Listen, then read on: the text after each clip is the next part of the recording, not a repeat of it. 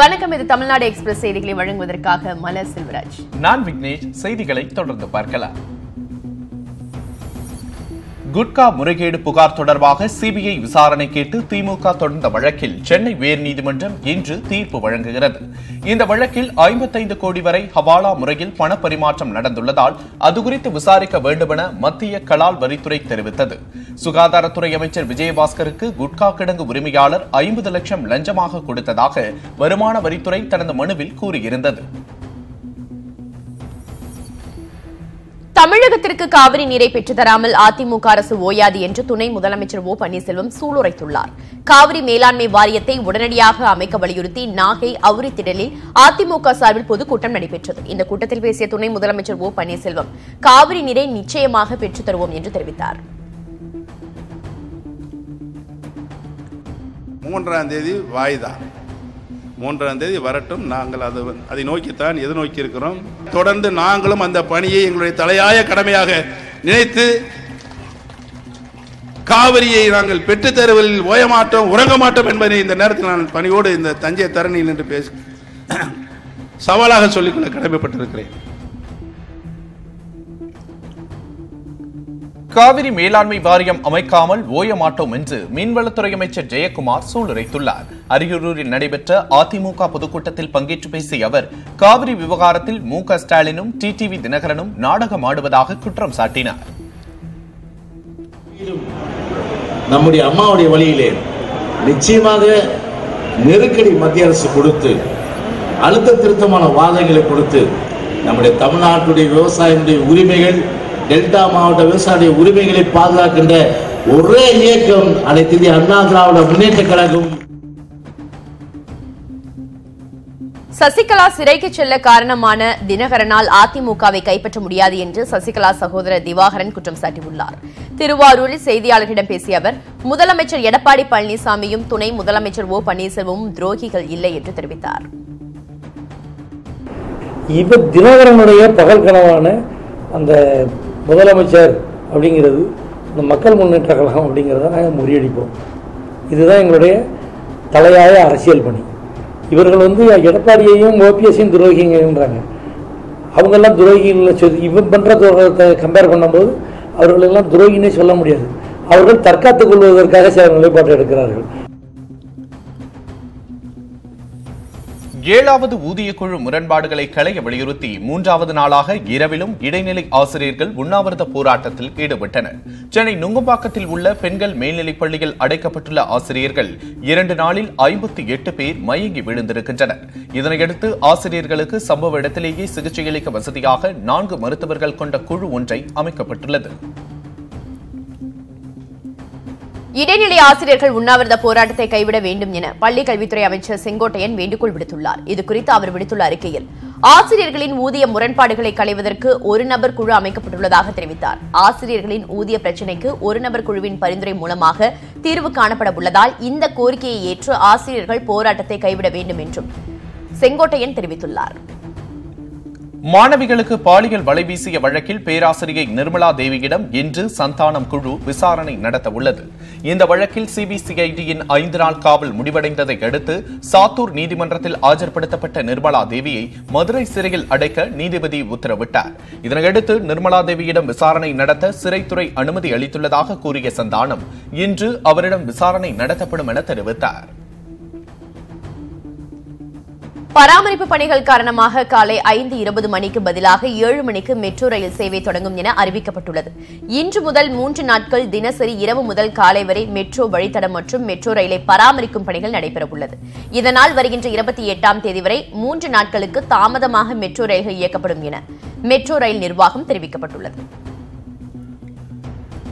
கோவை மாவட்டம் மேட்டுப்பாளையம் அருகே ஊருக்குள் புகுந்த காட்டு யானைகள் வீடுகளை இடித்து தள்ளியதால் அச்சத்தில் இரவு முழுவதும் பொதுமக்கள் உறங்காமல் விழித்திருந்தனர். மேட்டுப்பாளையம் அருகே நேற்று இரவு சமயபுரம் கிராமத்திற்குள் புகுந்த காட்டு யானைகள் செல்வராஜ், தண்டபாணி ஆகியோரது வீடுகளை இடித்து சேதப்படுத்தியுள்ளன. யானைகளை விரட்டும் பணியில் ஈடுபடாத வனத்துறையை கண்டித்து சமயபுரம் கிராம மக்கள் சாலை மறியலில் ஈடுபட்டனர். சிவகங்கை அடுத்த கீழப்பூங்குடி கிராமத்தில் 22 லட்சம் ரூபாய் மதிப்பிலான நகைகளை கொள்ளையடித்த சினிமா உதவி இயக்குநர் உட்பட 6 பேர் கைதாகியுள்ளனர். கண்ணாத்தாள் என்பவரின் வீட்டில் மேற்கூரையை உடைத்து நகைகள் திருடப்பட்டுள்ளன. இதன் அடிப்படையில் ஈட்டி படத்தின் உதவி இயக்குநராக செயல்பட்ட விக்னேஸ்வரன் உட்பட 6 பேர் கைது செய்யப்பட்டதுடன் அவர்களிடமிருந்து 1/2 கிலோ தங்க கட்டி 30 சவரன் தங்க நகை 8 கிலோ வெள்ளியையும் போலீசார் கைப்பற்றினர்.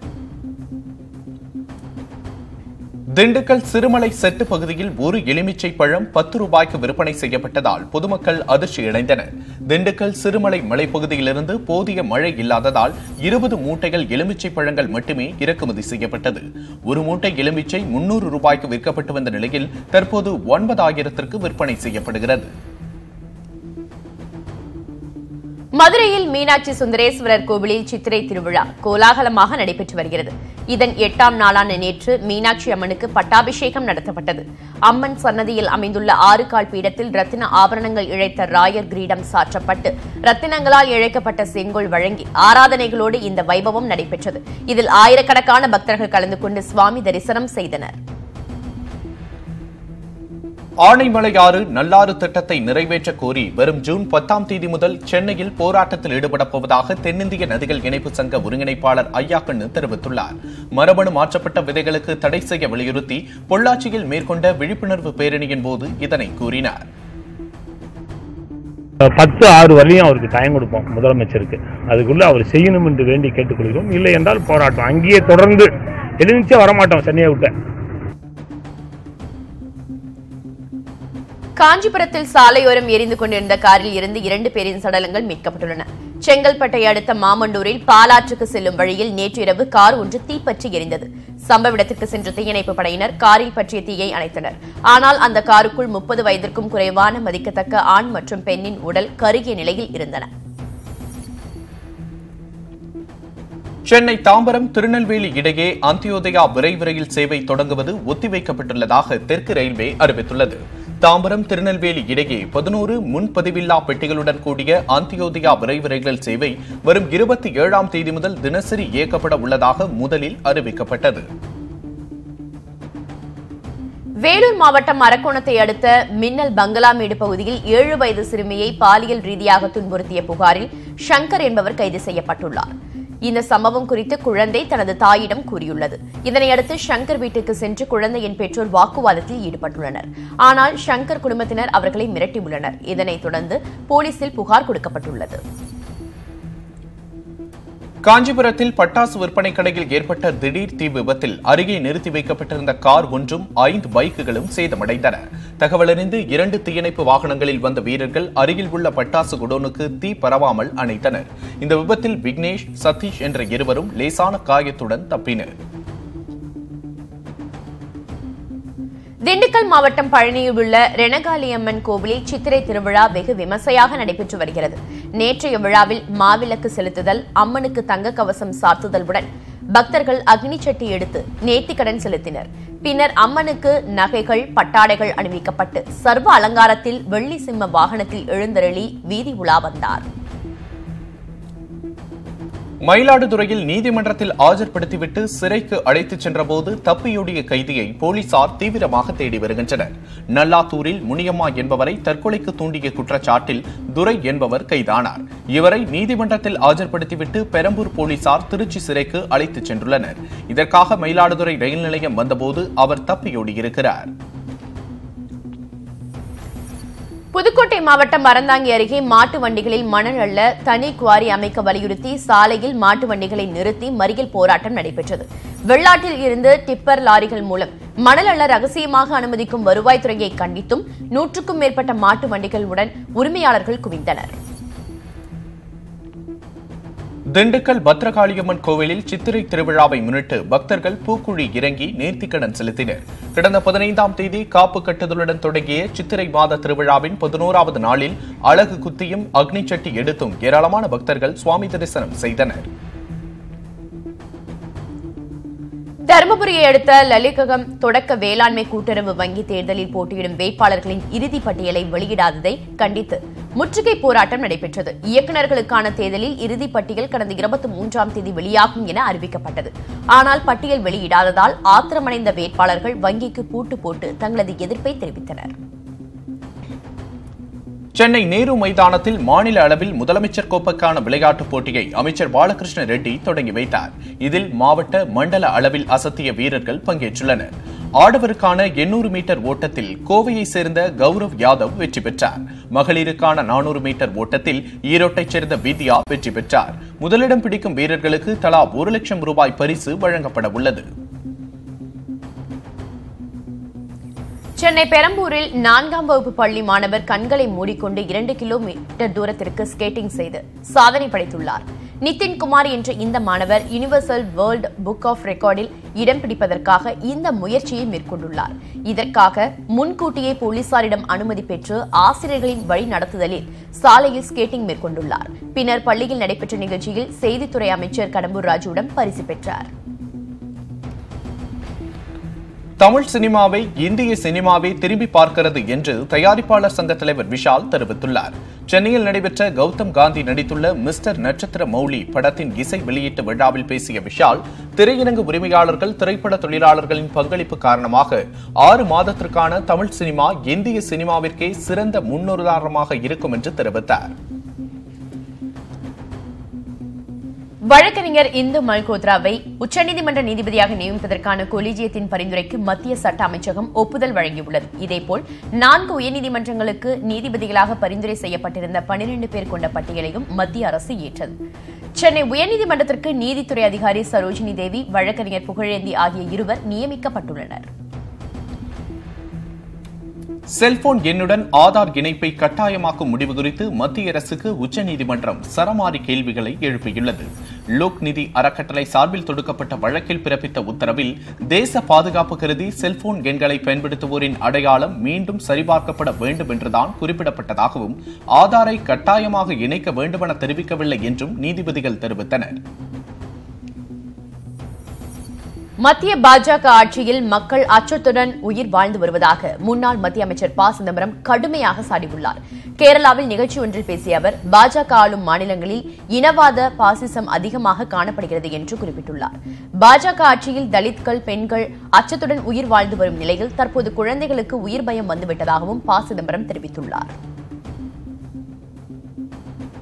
பாஜக ஆட்சியில் ஊழலுக்கு இடமளிக்க மாட்டேன் என்ற பிரதமர் மோடியின் சபதம் பஞ்சராகிவிட்டதாக பகுஜன் சமாஜ் கட்சித் தலைவர் மாயாவதி விமர்சித்துள்ளார். கர்நாடக சட்டசபை தேர்தலில் மதசார்பற்ற ஐக்கிய ஜனதாதளம் கட்சியின் கூட்டணி வைத்துள்ள பகுஜன் சமாஜ் கட்சித் தலைவர் மாயாவதி மைசூரில் நடைபெற்ற தேர்தல் பரப்புரை கூட்டத்தில் பேசினார். அப்போது நீரவ் மோடி மற்றும் முகுல் சோக்ஷி ஊழல், பல ஆயிரம் கோடி ரூபாய் வங்கி மோசடிகளால் மத்திய அரசின் மீது மக்கள் மிகுந்த கோபமாக இருப்பதாக தெரிவித்தார்.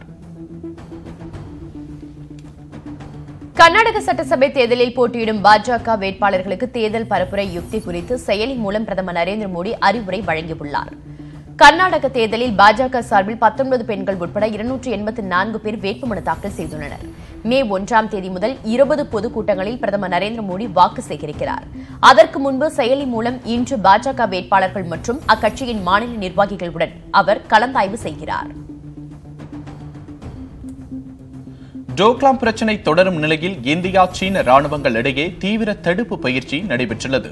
இந்தியா, சீனா எல்லையை ஒட்டியுள்ள டோக்லாம் என்ற பகுதியில் குவிக்கப்பட்டிருந்த 2 நாட்டு ராணுவ வீரர்கள் திரும்பப் பெறப்பட்டிருந்தனர். இதனையடுத்து இந்தியா, சீனா இடையே நல்லெண்ண நடவடிக்கையாக 2 நாடுகளின் ராணுவமும் இணைந்து கூட்டு பயிற்சியில் ஈடுபட முடிவு செய்யப்பட்டுள்ளது. இந்திய கம்யூனிஸ்ட் கட்சியின் 23வது மாநாடு கேரள மாநிலம் கொல்லத்தில் இன்று தொடங்குகிறது. இந்த மாநாட்டில் அடுத்த ஆண்டு நடைபெறவுள்ள மக்களவைத் தேர்தலில் பாஜகவை வீழ்த்தும் வியூகம் வகுக்கப்பட உள்ளது. சங் பரிவார அமைப்புகளை எதிர்கொள்ள மதசார்பற்ற ஜனநாயக சக்திகளும் இடதுசாரி கட்சிகளும் ஓரணியில் திரள வேண்டும் என வலியுறுத்தி இந்த மாநாட்டில் தீர்மானம் கொண்டுவரப்பட உள்ளது. கர்நாடக சட்டசபை தேர்தலுக்கான காங்கிரசின் தேர்தல் அறிக்கையை அக்கட்சித் தலைவர் ராகுல் காந்தி நாளை மங்களூரில் வெளியிடுகிறார். 224 தொகுதிகளை கொண்ட கர்நாடக சட்டசபைக்கு வரும் 12ஆம் தேதி தேர்தல் நடைபெற இருக்கிறது. 6 கட்டங்களாக தேர்தல் பரப்புரையில் ஈடுபட்டுள்ள ராகுல் காந்தி நாளை தேர்தல் அறிக்கையை வெளியிடுகிறார். இதில் கர்நாடக மாநில வளர்ச்சி, இலவச திட்டங்கள் போன்ற முக்கிய அம்சங்கள் இடம்பெற்றுள்ளன. மே 25ஆம் தேதி GSAT-11 செயற்கைக்கோள் பிரெஞ்சு கயானாவில் இருந்து விண்ணில் செலுத்தப்பட உள்ளதாக இஸ்ரோ தெரிவித்துள்ளது. கிராமப்புறங்களிலும் இணையதள சேவையின் வளர்ச்சிக்கு உதவும் வகையில் GSAT-11 செயற்கைக்கோள் வடிவமைக்கப்பட்டுள்ளது. 6 டன் எடை கொண்ட இந்த செயற்கைக்கோள் இந்தியாவில் இருந்து அனுப்ப இயலாது என்பதால் அமெரிக்கா வடிவமைத்துள்ள பிரெஞ்சு ஏரியன் 5 ராக்கெட் மூலமாக விண்ணில் செலுத்தப்பட உள்ளது. பாலியல் வன்கொடுமையில் ஆண் குழந்தைகள் பாதிக்கப்பட்டாலும் மரண தண்டனை விதிக்கப்பட வேண்டும் என மத்திய அமைச்சர் மேனகா காந்தி வலியுறுத்தியுள்ளார். திரைப்பட தயாரிப்பாளர் கெஞ்சியா தரிவாலின் மனுவிற்கு பதிலளித்துள்ள அவர், பெண் குழந்தைகளுக்கு கொண்டுவரப்பட்டுள்ள சட்டத்திற்கு நிகரான சட்டமும் ஆண் குழந்தைகள் மீதான பாலியல் வன்கொடுமைக்கு கொண்டுவரப்பட வேண்டும் என்று வேண்டுகோள் விடுத்துள்ளார். 224 உறுப்பினர்களை கொண்ட கர்நாடக சட்டப்பேரவை தேர்தலில் 3374 பேர் வேட்புமனு தாக்கலை ஏற்றுக் கொள்ளப்பட்டுள்ளது. வேட்புமனுக்கள் பரிசீலனையில் 600க்கும் மேற்பட்ட மனுக்கள் தள்ளுபடி செய்யப்பட்டன. ஏற்றுக் கொள்ளப்பட்டதில் 1673 பேர் சுயேட்சை வேட்பாளர்கள் என அறிவிக்கப்பட்டுள்ளது. கர்நாடக சட்டப்பேரவைக்கு வரும் 12ஆம் தேதி ஒரே கட்டமாக வாக்குப்பதிவு நடைபெறவுள்ளது. வெறுப்புணர்வை தூண்டும் பேச்சுக்கள் மீதான வழக்குகளிலும் பாஜக எம்பிக்கள் மற்றும் எம்எல்ஏக்களே முதலிடத்தில் உள்ளனர். இது தொடர்பாக ஜனநாயக சீர்திருத்தத்திற்கான சங்கம் நடத்திய ஆய்வில் 15 எம்பிக்கள் மற்றும் 43 எம்எல்ஏக்கள் என பதவியில் உள்ள 58 பேர் வெறுப்பு பேச்சு வழக்குகளில் சிக்கியுள்ளது தெரியவந்துள்ளது. சமூகத்தில் வெறுப்பை ஏற்படுத்தக்கூடிய வகையில் கருத்துக்களை தெரிவித்த பாஜகவைச் சேர்ந்த 10 எம்பிக்கள் உட்பட 27 பேர் மீது வழக்கு பதிவு செய்யப்பட்டுள்ளது. டெல்லியில் 12 வயது சிறுமி பாலியல் வன்கொடுமை வழக்கில் நீதி கேட்டு பொதுமக்கள் மெழுகுவர்த்தி ஏந்தி பேரணியில் ஈடுபட்டனர். டெல்லி காசிப்பூர் என்ற இடத்தில் 12 வயது சிறுமி அடையாளம் தெரியாத நபர்களால் பாலியல் வன்கொடுமை செய்யப்பட்டார்.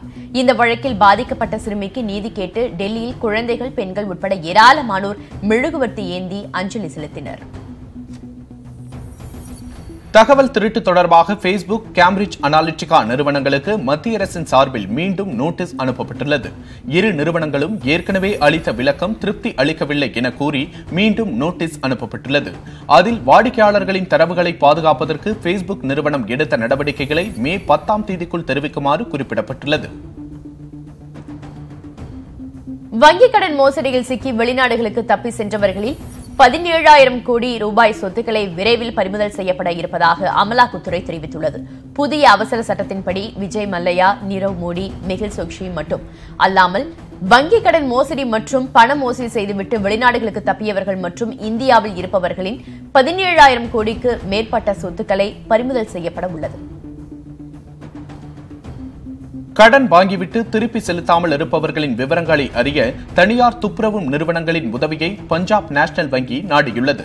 வைர வியாபாரி நீரவ் மோடி, அவரது உறவினர் மெகுல் சோக்ஷி ஆகியோர் பஞ்சாப் நேஷனல் வங்கியின் கடன் உத்தரவாத கடிதங்கள் மூலம் சுமார் 13,000 கோடி ரூபாய் அளவுக்கு கடன் பெற்று மோசடி செய்துவிட்டு வெளிநாட்டுக்கு தப்பியோடிவிட்டனர். இதனால் வாராக்கடன் 57,519 கோடியாக அதிகரித்திருக்கிறது. குவைத்தில் தங்கள் நாட்டு தொழிலாளர்கள் துன்புறுத்தப்படுவதாக பிலிப்பைன்ஸ் குற்றம் சாட்டியிருந்த நிலையில் அந்நாட்டு தூதரை குவைத் அரசு வெளியேற்றியுள்ளது. குவைத்தில் வேலை செய்யும் பிலிப்பைன்ஸ் பெண்கள் பாலியல் துன்புறுத்தலுக்கு உள்ளாகி தற்கொலை செய்து கொள்வதாக புகார்கள் எழுந்துள்ளது. இதில் குவைத்தில் உள்ள பிலிப்பைன்ஸ் தூதரகத்தின் விசாரணைக்கு குவைத் அரசு போதிய ஒத்துழைப்பு அளிக்கவில்லை என கூறப்பட்டது. அமெரிக்காவில் H-1B விசாவில் பணியாற்றுவோரின் வாழ்க்கை துணைக்கு வழங்கப்படும் H-4 விசாவை ரத்து செய்யும் நடவடிக்கைக்கு அந்நாட்டு எம்பிக்கள் மற்றும் தொழில்நுட்பத்துறை எதிர்ப்பு தெரிவித்துள்ளது. H-4 விசாவை ரத்து செய்து ஆயிரக்கணக்கான தொழிலாளர்களை வெளியேற்றுவதால் அவர்களின் குடும்பத்திற்கு பேரழிவு ஏற்படுவதோடு அமெரிக்காவின் பொருளாதாரமும் பாதிக்கும் என்றும் எம்பிக்கள் தெரிவித்துள்ளனர். சீன தலைநகர் பெய்ஜிங்கில் நடைபெறும் கார் கண்காட்சியில் எலக்ட்ரானிக் கார் வகைகள் அறிமுகப்படுத்தப்பட்டுள்ளன. உலகின் பெரிய வாகன சந்தையாக திகழும் சீனாவில் நடைபெறும் இந்த கண்காட்சியில் பல்வேறு கார் நிறுவனங்களைச் சேர்ந்த 1000க்கும் மேற்பட்ட வாகனங்கள் பார்வைக்கு வைக்கப்பட்டுள்ளன. இதில் BMW நிறுவனம் அறிமுகப்படுத்தியுள்ள மின்சாரத்தில் இயங்கும் iX3 கார்கள் பார்வையாளர்களை கவர்ந்துள்ளது. ஜெர்மனி தலைநகர் பெர்லினில் சர்வதேச விமான கண்காட்சி தொடங்கியிருக்கிறது. ஜெர்மனியிலிருந்து சுமார் 15 கிலோமீட்டர் தொலைவில் நடைபெறும் விமான கண்காட்சியில் கனரக மற்றும் இலகுரக விமானங்கள் காட்சிக்காக வைக்கப்பட்டுள்ளன. மேலும் ஏர்பஸ் 145 ஹெலிகாப்டர்களும் வானில் வட்டமிட்டு சாகசம் காட்டியது. 4 நாட்கள் நடைபெறும் விமான கண்காட்சிக்கு 1,50,000 பார்வையாளர்கள் வர உள்ளதாக அந்நாட்டு பாதுகாப்புத்துறை அமைச்சகம் தெரிவித்துள்ளது. உகாண்டாவில் உள்ள மலைப்பகுதிகளில் கொரில்லா கணக்கெடுப்பு பணி நடைபெற்று வருகிறது. பிவாண்டி மலைப்பகுதியில் வசிக்கும் கொரில்லாக்கள் பற்றி வன உயிரின ஆர்வலர்கள் கணக்கெடுப்பு எடுத்து வருகின்றனர். காடுகளில் வசிக்கும் நன்கு வளர்ந்த கொரில்லாக்கள் சராசரியாக 6 அடி உயரமும் 150 கிலோ எடையும் இருக்கும் என்றும், கொரில்லாக்கள் சராசரியாக 50 ஆண்டுகள் வரை உயிர் வாழும் என்றும் அவர்கள் தெரிவித்தனர். இத்துடன் தமிழ்நாடு எக்ஸ்பிரஸ் நிறைவடைகிறது. மேலும் பல அண்மை தகவல்களுக்கு தொடர்ந்து இணைந்திருங்கள். இது நியூஸ் 18 தமிழ்நாடு.